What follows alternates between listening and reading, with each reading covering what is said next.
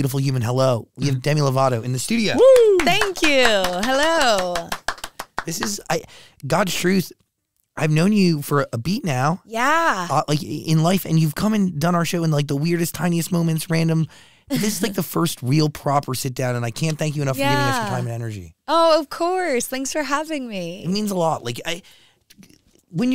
this album is obviously different than anything else you put out because I mean, it's a revamp version. Yeah. So let's dive in, because when I listened to this thing maybe 6 times top to bottom, it was both nostalgic yet present, yet exactly what I needed, but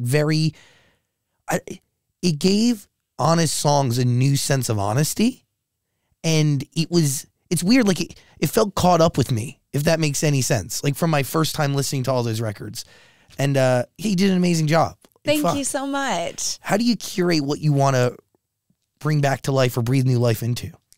I wanted to do a kind of greatest hits album without being a greatest hits album, you know? And like my fans love certain songs that made the album that maybe weren't hits of mine, but like are deep cuts that fans know. So like La La Land is one of them. It's not a hit that was on the radio, but it was a song that fans of mine who have been fans of mine for a long time know very well. Like peaked in the 50s when it came out on Billboard, but ends up becoming this cult classic that, I mean, defines it. Like I know so many people part of like the younger side of Gen Z that feel so understood by that one record. Oh, thanks. And by the way, come in contact with that song at different stages of life. In some cases, years after you released it. Right. Timeless. Thank you. Yeah, and I wanted to make a new album that that reflected my new sound, but was still reminiscent of the 2008, 2009 era of when I released it. And I think that, you know, I love how it turned out, and I'm really happy with it. I think that nostalgia is something that, you know, millennials are really into right now. And so I think that that also played a factor into it as well. What do you take with you from Holy Fuck that you carry with you into this revamp version outside of this overall rock, metal, sonics? Is there anything? I would say it's mainly the sound. It's not, and also the feel, the heart to it. You know, there's a lot of heart in the new revamped songs that I released.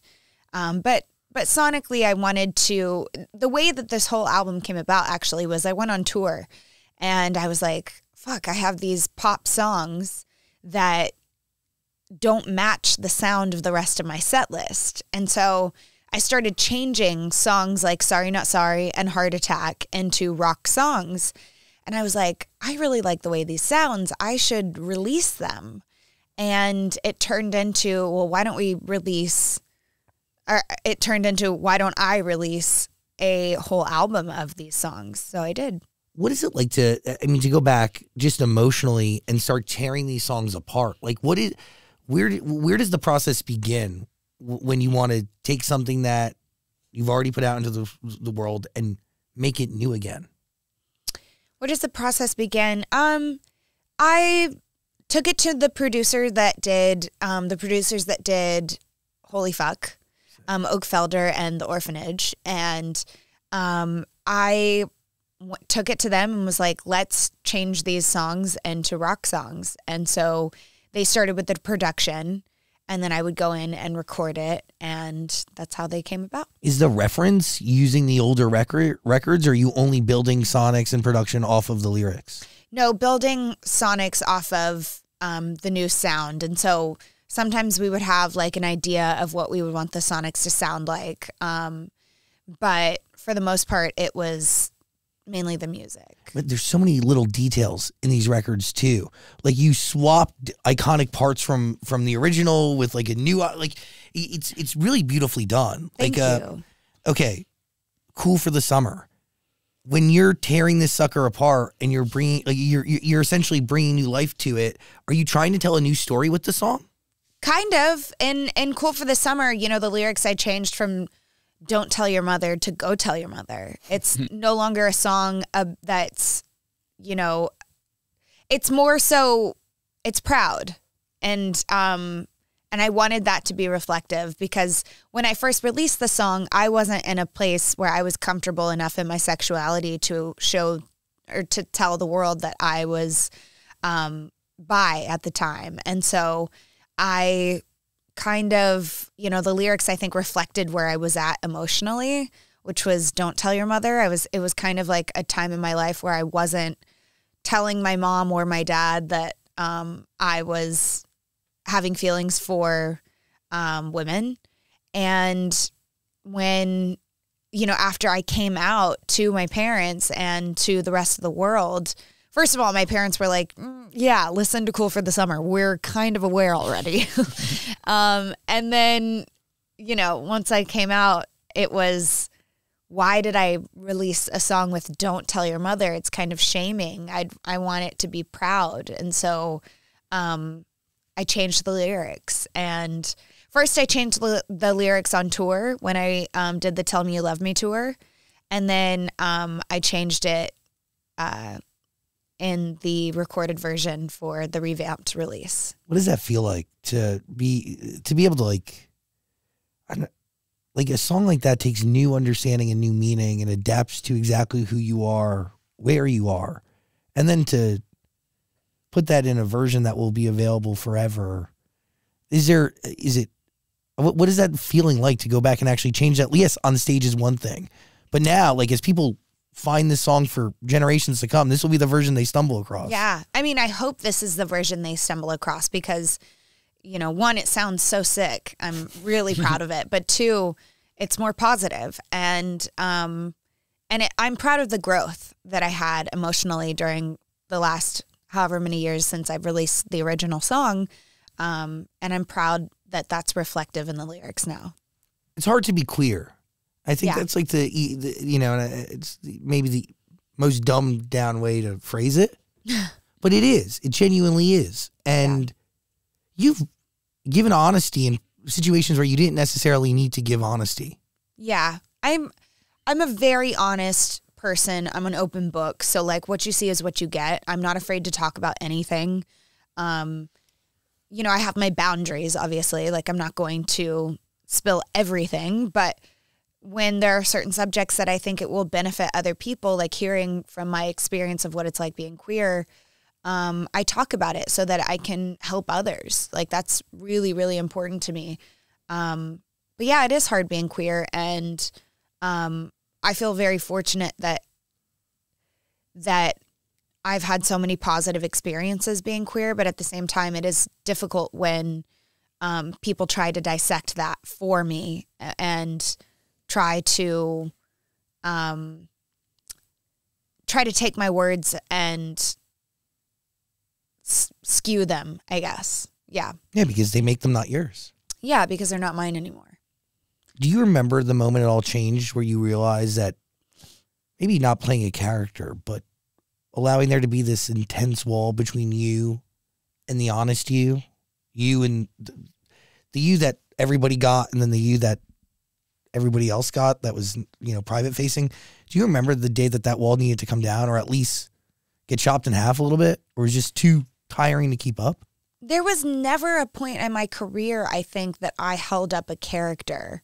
I think from the beginning, even as like a role model on Disney Channel, there were certain things I weren't obviously telling my fans and the rest of the world. Like I'm not going to go shout about underage drinking and things like that, but I was talking about being bullied at a very young age. And I was one of the first people that came out and talked about bullying. And so it kind of set the tone for the rest of my career, where it was just like, what is, you know, be honest with what you're dealing with and what you have dealt with because it can help someone. And I just always knew that. And then the first time that I ever went to treatment, I came out and was like, I need to talk about this. This is not something that I want to hide or just shut off from the public. This is something that I want to share with my fans because I didn't have that role model growing up that I could look up to and be like, so-and-so in the public eye struggled with an eating disorder. Now I can get help for mine.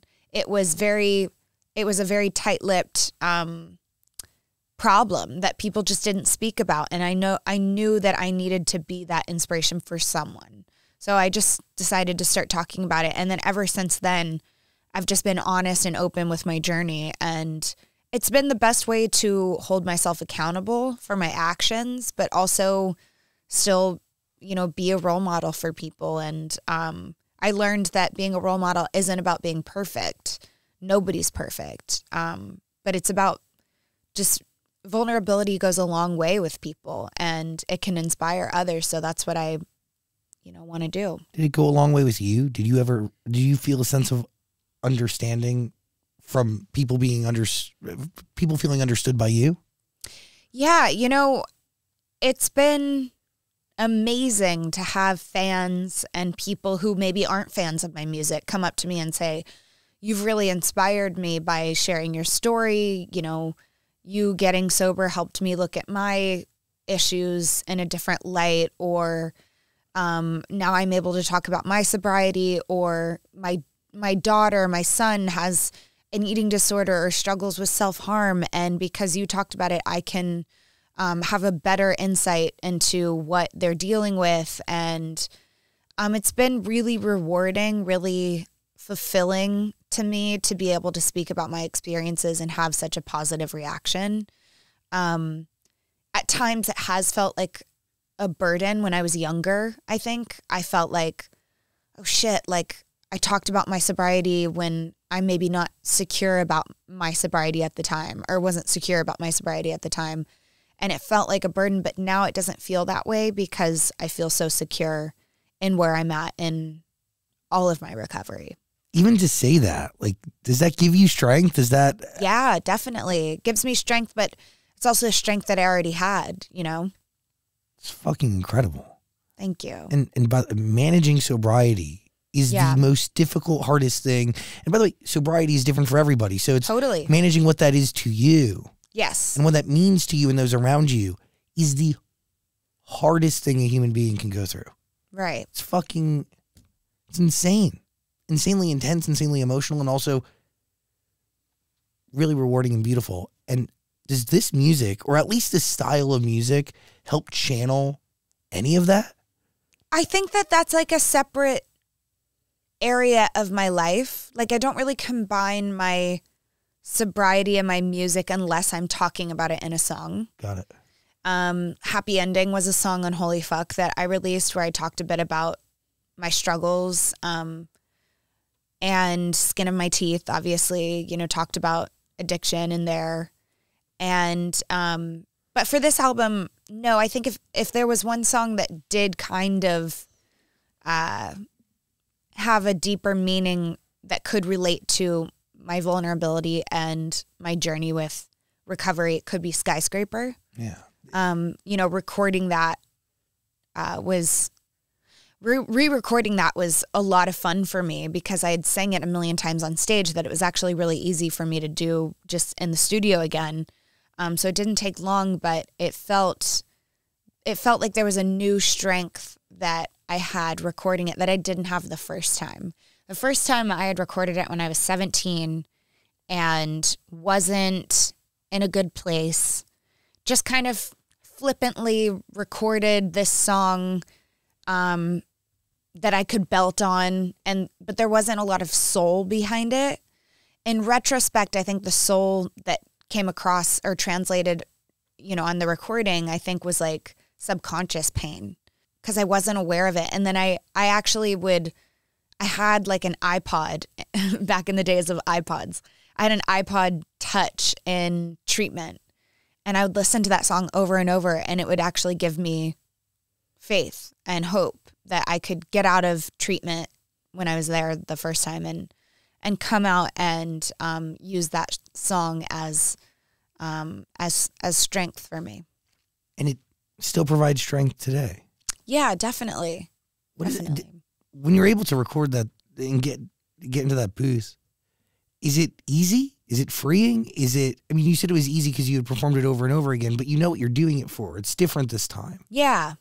Like, is it what is that process like, even when it comes to vocals? Like, how many times do you cut a record? Do you strategically place runs? Like, or do you just feel it emotionally and let it go? No, I'm a bit of a perfectionist. So if I have an idea for a vocal run in a certain spot, I will do it however many takes it takes to get there. I would like to say that I'm the type of person that just kind of does it in one take, but I'm very specific with where I want my vibrato to land. Like I try to time it out to the tempo of the song, like so that it doesn't clash with the tempo. What does that evoke? What does that give you in a finished product?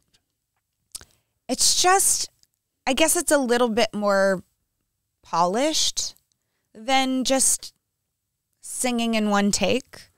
The emotion might not be there, and so sometimes I will sing in one take and then touch it up in certain spots. But for the most part, and sometimes the emotion is there in certain takes that I don't love, and I end up going with that take just because the emotion is there. So it all depends on what comes out of my mouth when I'm singing, and how I want it to fit into the song. By the way, the thought of you listening to yourself on that recording, you're talking to yourself to Skyscraper. You're sitting there, like you're literally speaking to yourself. It's like what if that song didn't cross your path? What if you didn't lend your voice to that record and it wasn't there for you during that moment on that iPod Touch? Like, that's really wild. It's really wild to think, but I am a firm believer that everything happens for a reason. Fuck yeah. And that things happen the way they're supposed to. And I think that song was put into my life to give me strength during that really difficult period of time in my life. And to provide it to millions of others. And then it helped so many others. And it's really rewarding. Really, really rewarding to have that feeling. Do you remember when that song took on new meaning officially? Like when you listened to it back for the first time in a while and you knew it was different? It felt different? The first time that I listened to it back in treatment, I believe I was like, it really takes on a new meaning for me. And then now when I listen to it, it doesn't take on too much of a different meaning. It's just like, it's just representing strength and yeah.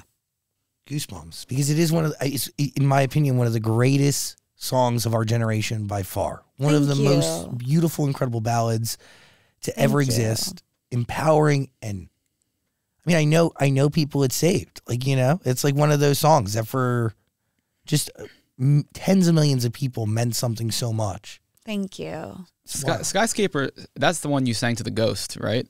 Yes. I believe it was an alien though, right? It was a ghost. Yeah. Sorry. It was a ghost. But why did the ghost need to hear that song? It wasn't that song in particular that like had a certain meaning. It was just like the ghost wanted to hear me sing. I cringed so bad looking back at that moment. But I was just like really feeling what we were doing, and I was like really in the moment, and I was like, I think I know what's going on here. And so, yeah. It's fucking iconic. It really is. It's so cringy. Is there a list of moments that you wish you could erase from the internet forever?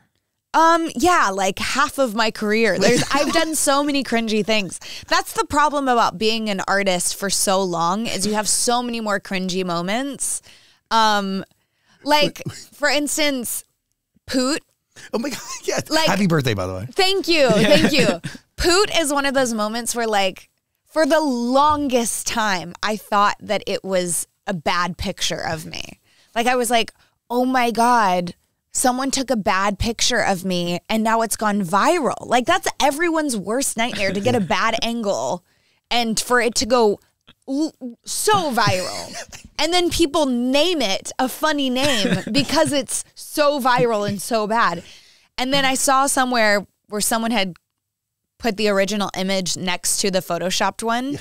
And I was like, oh, someone photoshopped that shit. But I believed for the longest time You that and it most was of the internet, I think. that it was a bad angle of me. God, that's and, fucked. and I was like so mortified. I never knew that was photoshopped. Yes, it was photoshopped because I saw the regular image next to the photoshopped one and I was like, oh, okay, it's not that bad.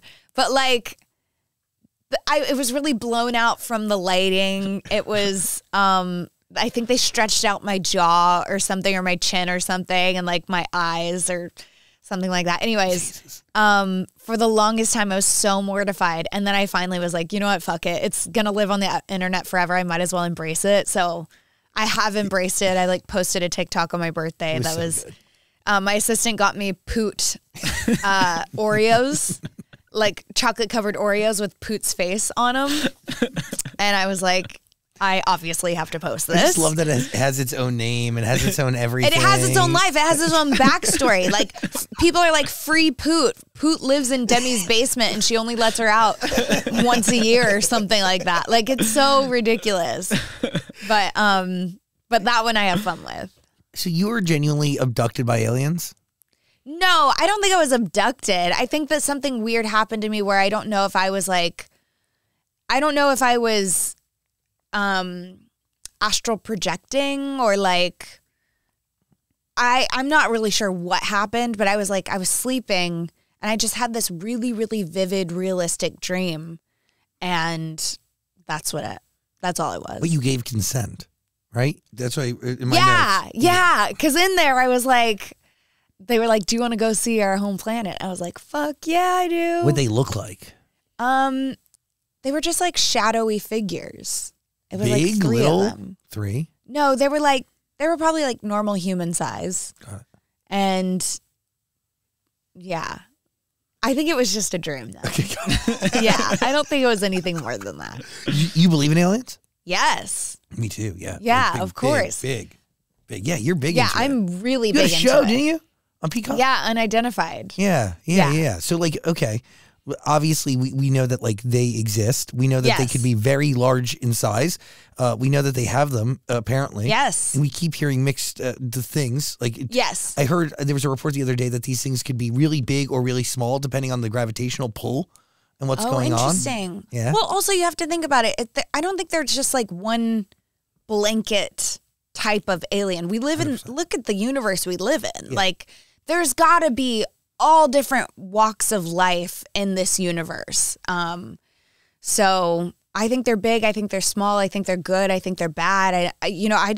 Who knows? Like, we don't have all the answers, so who knows? Do you believe that we're on the cusp of potentially having a facilitated meeting between us and aliens? Oof. I don't know. I mean, maybe we've already had that meeting. Like, who's to say that we haven't already had them and we just don't know because we're in the public You're right. and not in the government? No, and who within the government is designated as like the ambassador to the aliens? Like, who's communicating? Who's talking? Like, Well, I think it was Eisenhower that supposedly had a meeting, or it was another president that had supposedly had a meeting with aliens. And I'd have to like go back and research it. I wish I had this Google. wealth of knowledge that I could just like whip out facts. It was Eisenhower. It was Eisenhower? Yeah, you're Okay, on yeah. So I do have that wealth of knowledge. But supposedly, yeah, that happened. And who's to say it didn't? I believe. Yeah, I believe. I really do. I do think that there's aliens out there, and I think when the time is right, it's going to be a big thing. It's going to be a big thing. I think it could I think it's really, it's a tricky thing to announce to the public because so many people are going to flip their shit. Oh, totally. People who don't believe and that believe in God are going to be like, how can both things coexist? I think both things can coexist, but some people are going to really spin out. Oh, I think they can both coexist. I think science and religion have more in common than people think. Me too. I don't think it's one or the other. I think it's 100%. both. Oh, I think at the end of the day, like science, universe, collective energy, they're all very, very similar. Yeah. In what religion is at like its core, right? Yeah. I mean, for me personally, like I am more of a believer of a source and the universe. Yes. I'm But that not. is religion essentially. Yes. It's all like semantics, right? Like it's different for different people. Totally. I used to believe in a father and a God, and I just don't. I just don't anymore. My version of God changed, and now I believe it in source. Totally. I believe that something created us, but I don't know what. And I don't think it's a man with a white beard, you know? Not to say that whoever does believe in that is wrong. Like, I don't have the answers to the universe, so who knows? But that's just me personally. By the way, a part of the fun is that like nobody really knows, or nobody Yes. has all the answers to the universe. Yes. But if you look at it, and collective power, call it the universe, call it a source, call it a God. Yes. You know, yeah, like each religion is littered with its own stuff. And Yes. a lot of those things, in a lot of cases, could be really mean to different groups of people. Yeah. And create division and create hierarchy of power structures and a whole bunch of stuff. But all So of, then you announce aliens and it just all crumbles. but that's it. And I do believe that they're going to announce aliens when they need a distraction. So like, Right. shit's going to be going down to your left, and they're going to be like, hey, fuckers, look over here.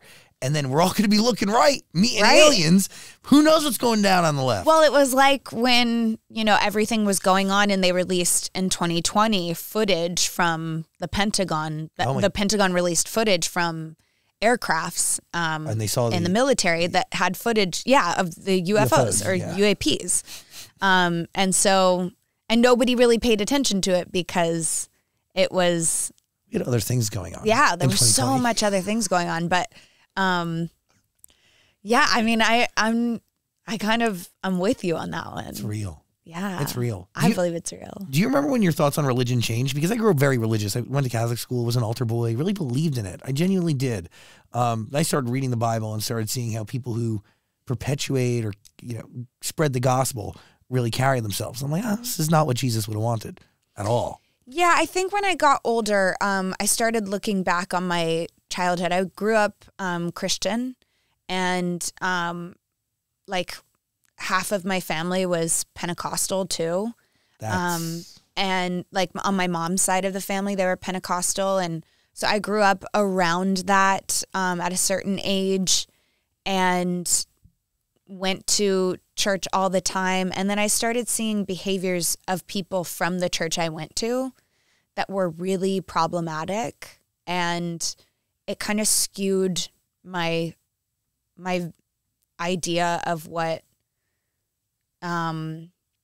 it just changed things for me. You know, I had like a negative experience that I won't forget. And I kind of always correlated that to the church. And so things changed for me. And then when I got older, you know, I came out and I started realizing like that I didn't like what I was seeing in the behavior of certain people. That's not to say that like there are people who are religious that are like all bad people. That's not the case at all. There are good and bad everywhere. But I just was seeing kind of the negative side of it and started to dissect what some of the things in the Bible were saying, like that I didn't agree with. And so yeah, things changed for me. And then I started expanding my consciousness with meditating in the desert and making contact with ETs. And I was like, you know, like actually seeing things appear in the sky after meditating and realizing like this world is really incredible and this universe is huge. And I don't believe we're the only life form out there. And so that kind of influenced my path as well, my spiritual path. Sometimes I believe that the things that have shown up for me in bright lights aren't necessarily aliens, but they could be angels. Totally. You know, like it's just, I don't have like one definitive pathway in my spirituality. It's just, I believe that things can coexist, and I have no idea what is out there. Like I'm no longer in the mindset of that I have all the answers from a book. By the way, yeah, and your pathway that you're paving is built on experience and your honesty and your truths and exactly how you internalize and take in what you see and hear around you, and your own experiences with it. Totally get that. Yeah. It is wild. Like, you know, when you see people that maybe you saw as, hero is the wrong word, but like hierarchy or somebody in power, somebody authority. Yes. And you see that connection to religion and what that is and what that could be. It's like, it really does it doesn't ruin it for you, but it makes you question. It makes you question, for sure. Exactly. And I think that's what I'm getting at too, is it's like, there are people that are in authority that are of high authority in the church that are great people. And there are some that, you know, have faults just like every other human. And, I think what changed for me is like the shame. There was a lot of shame that came from, the church and my religion that I, you know, had experienced. And, I didn't think that my God, the one that I believe in, not the one that I read about in a book, but my God, I don't think that he would judge me for, he or she would judge me for, or they, you know, I don't even know what my God looks like, but, cause I just see it as like this universal power.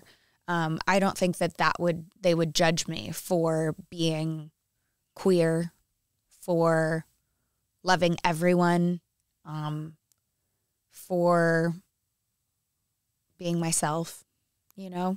I think that God would be, we're getting really deep right now. I think that my God would love me and accept me as I am. As they should and they would. And by the way, this is, whoever needs to hear that and understand that is like, you are not alone. And yeah, what you believe in and what you look up to and what you give mental energy, time, physical energy, all of it to, should love and accept you for exactly who you are and what you bring to this world, not what their idealized version of you is. Right. And yeah, it's so easy to get lost in that. Really, really is. I think what's important is that if you are worshiping something, make sure that it loves you back for who you are. That is the truth. Yeah. Holy fuck. Do you make this body of work for you or for others? Oh, I made that for me. You know, diving into rock music again was something that I was excited to do, that I hadn't done in a long time. And I knew that it wouldn't have the same, you know, rock music isn't on top of the charts. I knew that it wasn't going to have the same commercial success that maybe Sorry Not Sorry had. So I wasn't putting out music to top the charts. I was putting out music that felt right and authentic to me. I had a lot of anger that I hadn't released in my music. I had a lot of stuff that I wanted to talk about that was very vulnerable. And so I made that for me. I didn't make it for anyone else. But I always said, like, if I'm making this for me, but if it reaches people, I'm so glad that it did. How beautiful though is it because before Holy Fuck, do you feel like you were making those past records and those past albums for you? I mean, you can make the case that you made Skyscraper just for you. Yeah. And it was needed just for you. I think it's hard when I got signed to a record label at 15. Yeah. So I've been in this for a long time. And I think that there have been times where I've made music just to keep going because I didn't want to lose relevancy. I think there have been times where I relied on my music that I'm releasing as like a part of my recovery. Like Holy Fuck was a part of my recovery. You know, I got to talk about things, like I said, Happy Ending, Skin of My Teeth. Like those songs mean so much to me because they were reflective of where I was at. And if I didn't put out that music, it would just fester inside of me. Would you be skipping a stage of your recovery by not releasing that music or making it? No, I think my recovery would have stayed the same, but it just did. I benefited more by releasing it, by writing and releasing it. There is something therapeutic about that. Oh, it's so therapeutic. And I think there have been times where I've made music just to make music because I thought that's what I was supposed to do. I think there have been times where, like, you know, being on stage in leotards and stilettos, like I just released music and songs and toured because that's what I was supposed to do. I put on these stilettos and these leotards because I thought that's what I was supposed to do. Like it's hard when you've been in the industry for so long since you were a kid. You're afraid of, I've been afraid of losing relevancy at times. And so it's been, I think at times it's been challenging. At other times it's felt really effortless. And Holy Fuck felt very effortless to me. What fuels your fear of losing relevance? Because I can make the case any day of the week that Demi Lovato for a long time has been rather timeless. And thank you. Yeah, sis, people care. Like they really do. And they talk instantly about you. Blessing and a curse, I think, on both sides of it. Yeah. But what really fuels your fear of losing relevance? Because from the outside looking in, I clearly don't see it, but thank you. You never know. I think that relevancy is subjective. Totally. I think everyone has their own version of who's important to them and who's hot to talk about. And then other people will be like, yeah, but I listen to bands from the 70s and 80s and they're relevant to me. I don't know who such and such is that's topping the chart right now. You know what I mean? I think it's subjective. And so, but I think that it all stems from being a child star. Yeah. I wanted to explore why I still have this fear of not having public validation. And it's because I've been in this game for so long and I was conditioned and programmed as a child to rely on public validation and outside validation. When you release a project, whether it's an album or a TV show, you want people to like it so badly. And it's because I was conditioned to think that way from a young age. I wasn't patted on the shoulder after playing a soccer game and saying, good job. It was I was rewarded by awards and chart places on the charts. And that came with a lot of responsibility. And I want to do a deeper dive into why I am the way I am, how I've been programmed and how I can escape that. 'Cause I would love to I have gotten a lot better about that. I don't rely on it as much. I also know that my happiness isn't reliant on what the public thinks of me. There have been times where I've been destroyed in the press and there have been times where I've been celebrated and I have to understand, I have to stay grounded in where I'm at because what matters to me is my friends, my family, and my internal happiness that I don't have to share with everyone if I don't want to. I also, another thing that I don't do is I read comments to respond to fans, but I don't read comments to seek validation anymore. I used to post a picture and then see what everyone said about me because I wanted to feel beautiful. You craved it. I craved it. And if I saw a negative comment, it would destroy me. If I saw a positive comment, it wasn't really sinking in because I didn't believe it inherently. So I learned that by reading comments, I only do it to respond to fans. And the second I see something, if my ego is, because either way, if you're reading comments, positive or negative, it's just feeding your ego. Totally. And so I just, I only read them to respond to fans by saying love you, thank you. But other than that, I don't seek that anymore.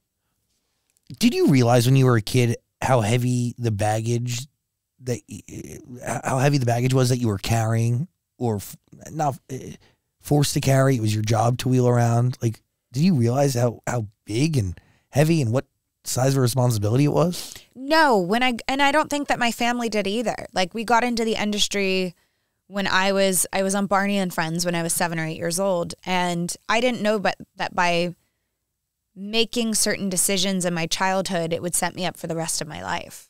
I'm grateful that I did. I'm not saying that I am not grateful at all, but it did come with a lot of pressure.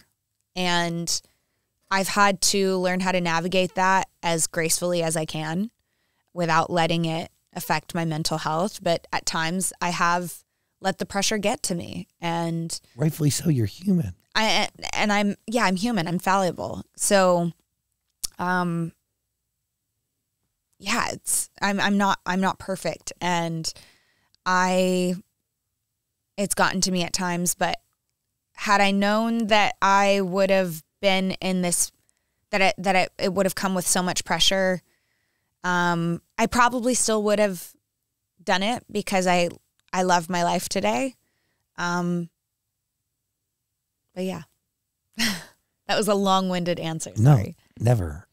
It is a double-edged sword. It's a blessing and a curse. It's everything, because at the same time, what's given you so much, what's given your family so much, what's given everybody in your life that's close to you so much, has also created a bunch of shit and made it really hard to just be normal. But everything you said earlier is easier said than done. Like realizing that your happiness is determined by you and not by any sort of outside factors. That's so, even people on the smallest scale posting photos to Instagram to seek likes and validation because that's what they put their worth into as a human being.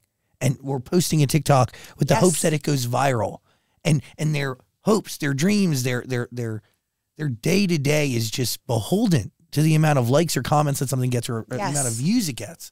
Well, they're destroyed by the algorithm. They're held back by the algorithm. Well, now we're all being programmed to seek public and outside validation. Yeah. And it's so damaging to young minds because they're going to grow up craving that for the rest of their lives. And how will that affect their personal relationships in it gives me goosebumps. The future?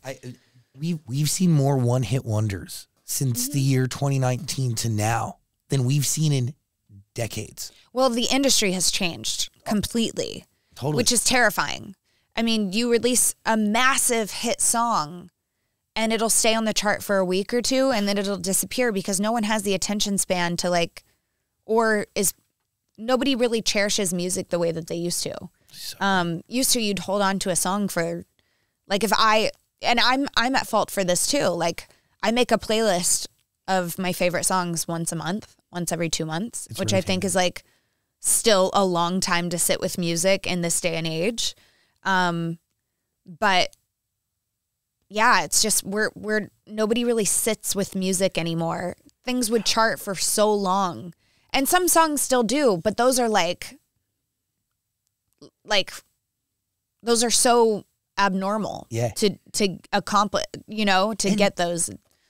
It's really hard. Well, first of all, by the way, to get a song to chart, to get a song to stay on the charts, and then to follow up a song that hits really high. Yes. Very rare, because people can have all the success, whether it be at radio or on Billboard or whatever, and then they don't have a follow-up because they didn't even really know that they were going to get here to begin with. Yes. What I do kind of like is that we're not following a formula anymore. And by the way, formula, first thing that comes to mind in Sonics, I think what it means to be pop is becoming a more broader term. Totally. I mean, you look at the top 10 right now on Billboard, there's country, there's pop, there's hip hop, there's dance, there's the number one song on the charts is that guy that went viral the other day. Yeah, Richmond, Jesus. Have Richmond, you heard of this guy? North of Richmond by Oliver Anthony Music. It's fucking crazy. This guy went viral from a video and now he has the number one song on Billboard. I mean, and that's what's fun and that's what's scary is the formula. And for me, I grew up in the day and age where you were getting ready to release an album, you'd have a single, and then you'd test it at radio to see how it did. Now nobody tests at radio anymore. They test everywhere but radio. They test on TikTok. That's how they test songs.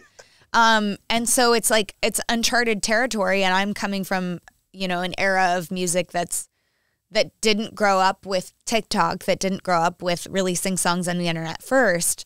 So it's I don't know, it's uncharted territory, and it's scary at times, but it's also fun because cool for the summer when it had a resurgence last year.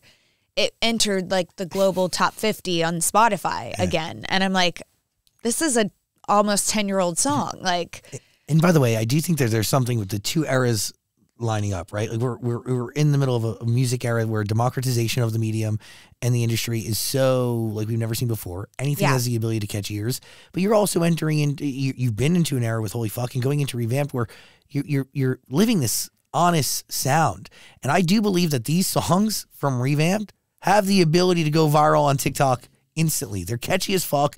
Thanks. They're iconic. They're nostalgic, but yet they're new and they're fresh and they're so different. And like the because of where we're at and there being no definition to what can go viral and what can pop and what can make the charts, and you having to make music that is not necessarily what you used to sound like. Mm-hmm. I mean, it is what you sound like, but you get what I'm saying. It's more, Holy Fuck is metal. Is it fair to say it's metal? I wouldn't say it's metal, but I would say it's more rock. Would hate on me for saying that it's metal. I feel like metalheads, you could get into trouble with metalheads for saying that, for sure. Bring it on, motherfuckers. Bring it on.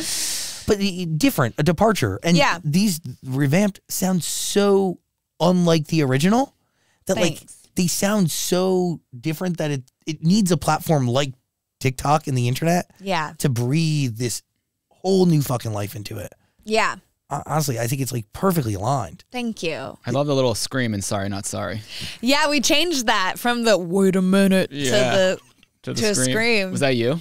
No, I can't scream to save my life. I wish I could, but it also would probably damage my vocals, my vocal cords. So I'm on one hand, I'm like grateful that I can't scream. On the other hand, I'm like, it would be so sick, but... There is a note in Confident that I saw the internet was talking about when you released it. At the very end, it's like, I don't know notes. It's like C sharp major 6 or something. It's pretty high up there. I don't even know what note it is. I just do it. Like, I literally just go into the studio and I'm like, Oak is always like, okay, it's time for an ad-lib pass. And I'm like, all right, put your seatbelt on. Like, let's go. And so I'll go in there and I'll attempt high notes sometimes that I really don't get. Other times, you know, obviously they make it onto the track that I'm really proud of. And that one I was proud of for sure. But when you hit a note that high, are you thinking, oh no, I have to do this during a live show one day? Yes and no.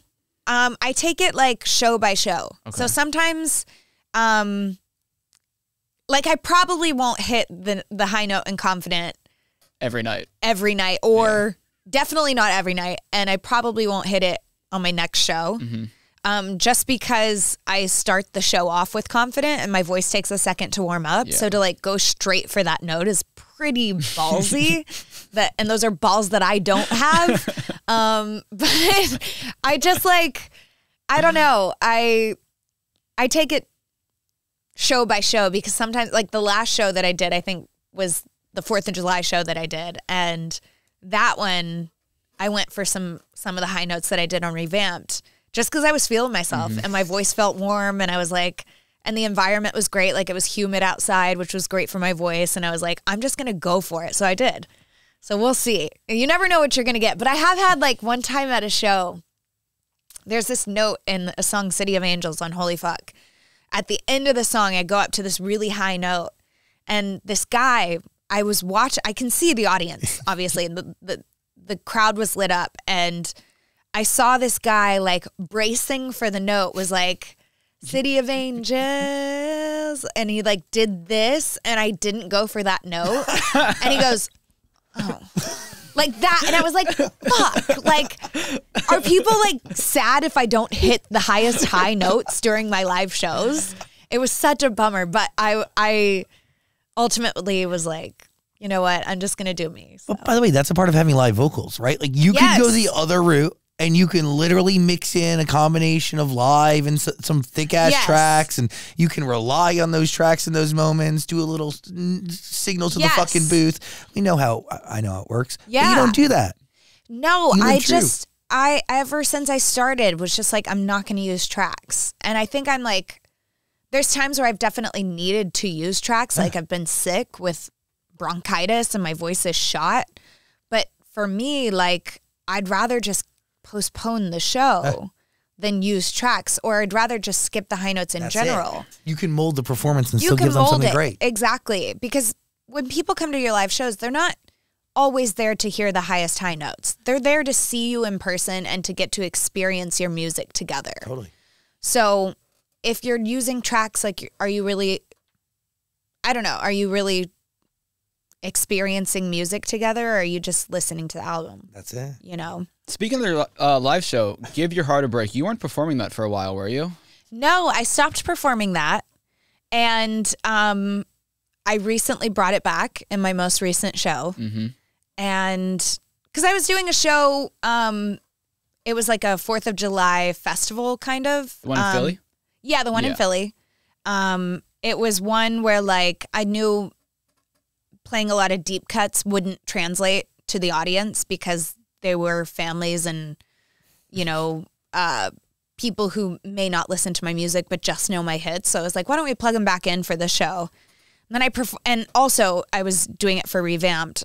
I have it on Revamped. And so I was like, let's plug them back in. And it was so fun to perform.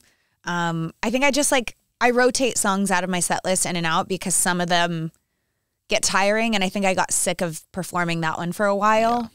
Yeah. Also the older production on it just, you know, was just older. It didn't really resonate anymore. So doing Revamped really brought that one back out. It's interesting. Like you're right. The production on that, like it is a timeless record, but there's a dated sound to it. Yep. That is very much of the era, but the lyrics are fucking forever. Oh, thanks. Like you can dress that song up 1,000 different ways to Sunday. It probably sound amazing just stripped back with nothing. Yeah. I haven't tried that actually, but maybe I should. Fuck. That's wild. I didn't even really think about that. That production is really so much of the time it was released. Yes, totally. But yet it's still timeless as fuck. Thank you. It's really cool. Don't forget, does this song take on any new meaning to you, or does it still stay the same as the first time you I think when I wrote it about someone, and I definitely don't feel that way anymore because I was 16 or 15 when I wrote it. You've lived a couple lives since then. I've lived a couple lives since then. And so I don't really have anybody in particular that like I think about now when I write it or when I sing it because I'm in an amazing relationship and I'm not thinking about heartbreak anymore. But I just try to pull from like sad emotions, you know, just try. And sometimes I don't get sad when I'm performing it. I just feel the vibe of the song and that's what comes out. So is there a song of yours that surprised you in its impact on people or its reach? I think that Skin of My Teeth really surprised me.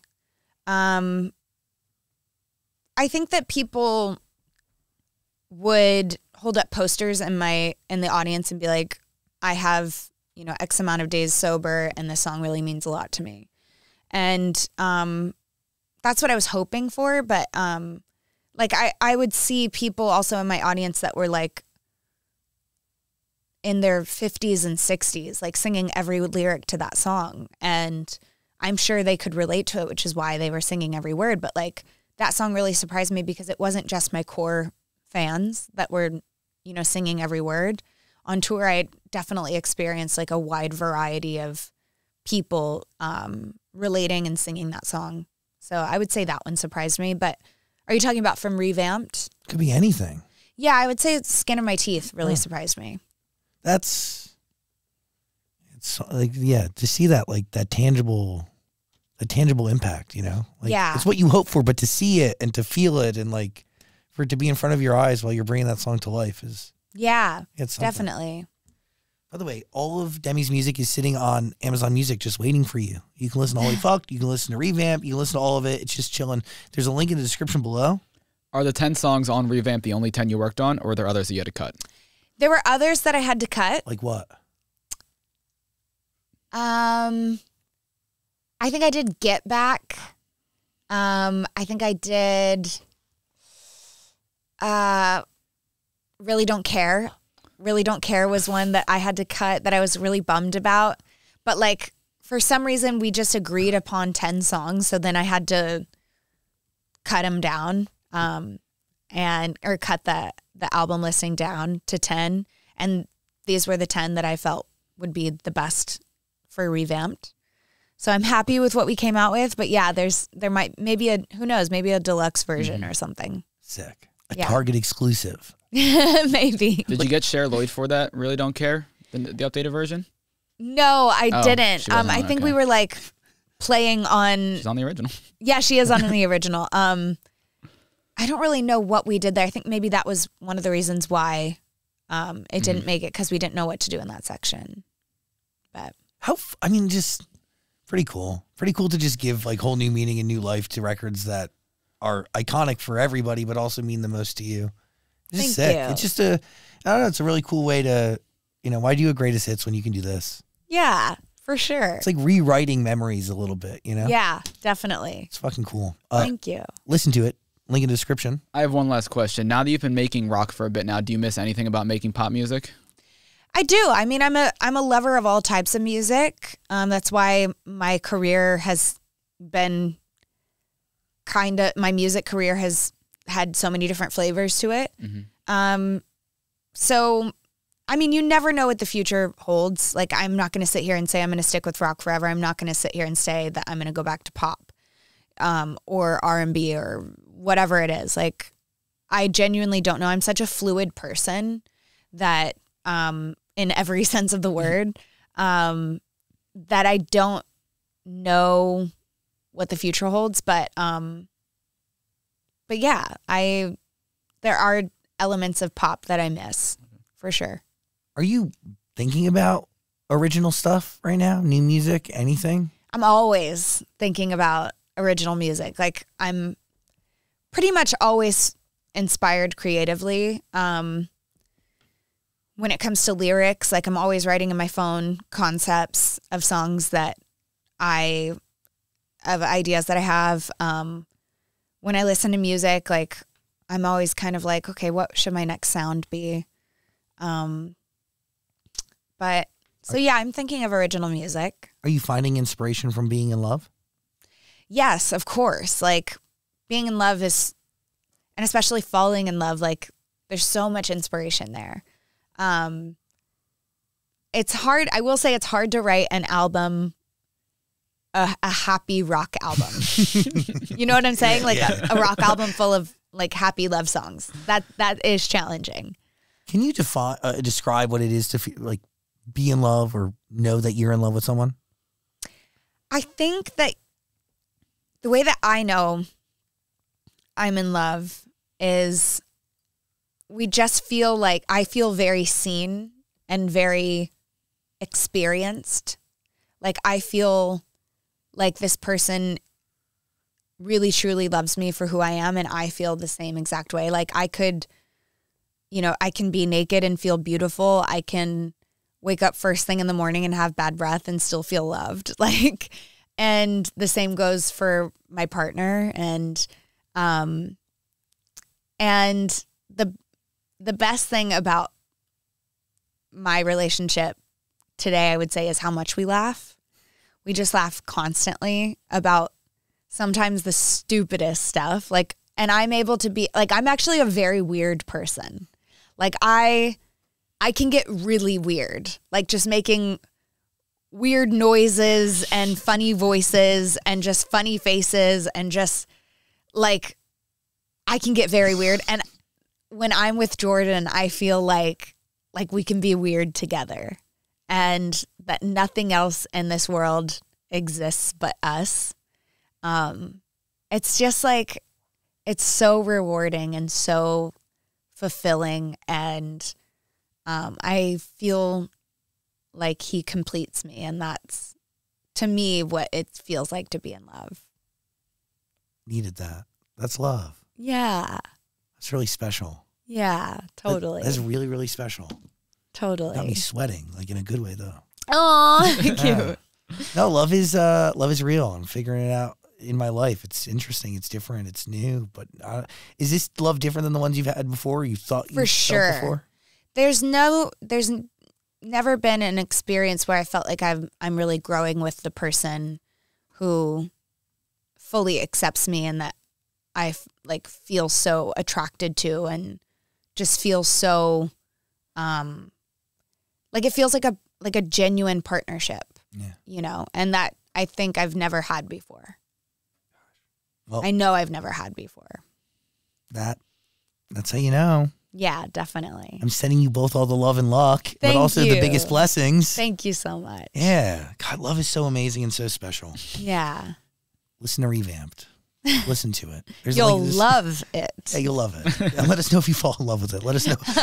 Detail the emotions in the comment section below. But seriously, listen to Revamped and all of Demi's music. It's waiting for you. Final thoughts? Demi's got to go. Oh my God, get out of here in the best way. I really appreciate you with every fiber of my being. Thank you for giving us time and energy. Thank you so much. You're incredible. Oh, thank you. You guys are wonderful. Demi Lovato, everybody. Woo.